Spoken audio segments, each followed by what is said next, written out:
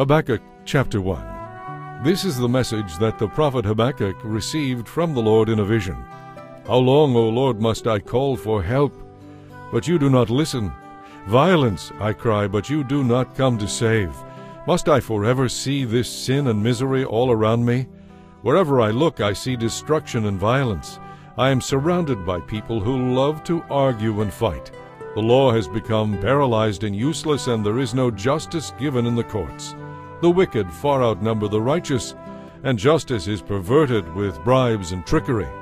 The Lord replied, Look at the nations and be amazed. Watch and be astounded at what I will do. For I am doing something in your own day, something you wouldn't believe even if someone told you about it. I am raising up the Babylonians to be a new power on the world scene. They are a cruel and violent nation who will march across the world and conquer it. They are notorious for their cruelty. They do as they like, and no one can stop them. Their horses are swifter than leopards. They are a fierce people, more fierce than wolves at dusk. Their horsemen race forward from distant places. Like eagles, they swoop down to pounce on their prey.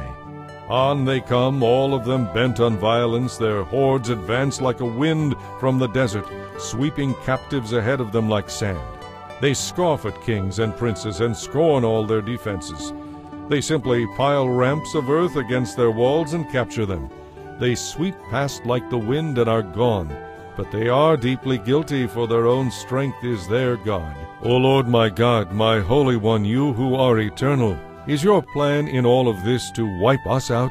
Surely not, O Lord our rock. You have decreed the rise of these Babylonians to punish and correct us for our terrible sins.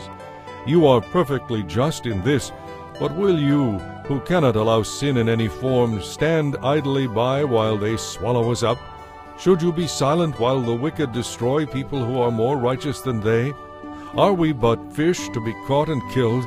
Are we but creeping things that have no leader to defend them from their enemies? Must we be strung up on their hooks and dragged out in their nets while they rejoice? Then they will worship their nets and burn incense in front of them. These nets are the gods who have made us rich, they will claim. Will you let them get away with this forever?